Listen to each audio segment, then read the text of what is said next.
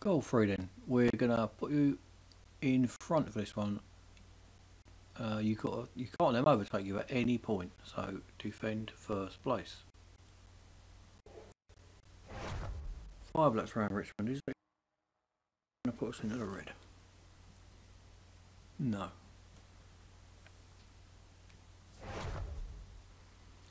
So probably the idea is to try and not let them get in your draft all the time, maybe.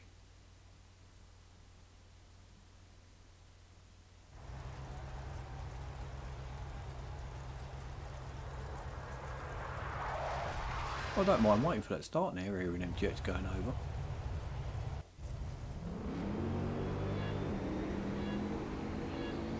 Right, so he's in my draft.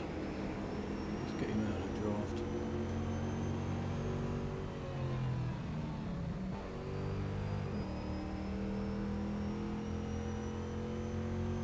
For those of you that are new to this, and there's going to be some of you are new, on the speed there, or in my case because I've hood, it's on the top right.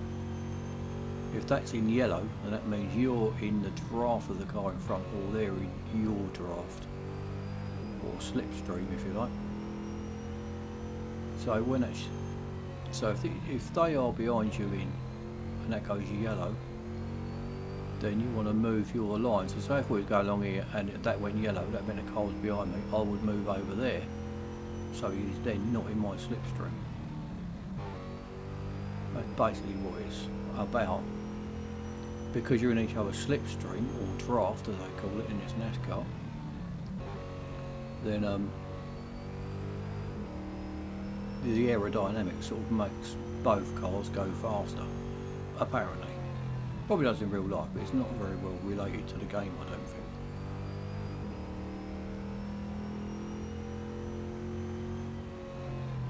I'll have a trip right on the outside, I think.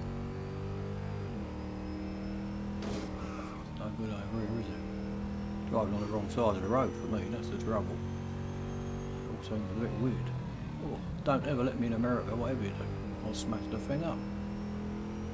Now over here, that seems much more normal.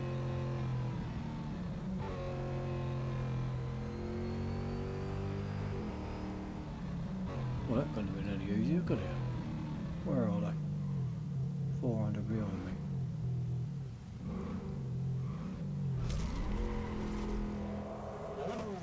Start off well is all that matters there, I think. Probably if you haven't got many upgrades it might be a bit more difficult. When I first did this NASCAR on the ones last year, I struggled really badly.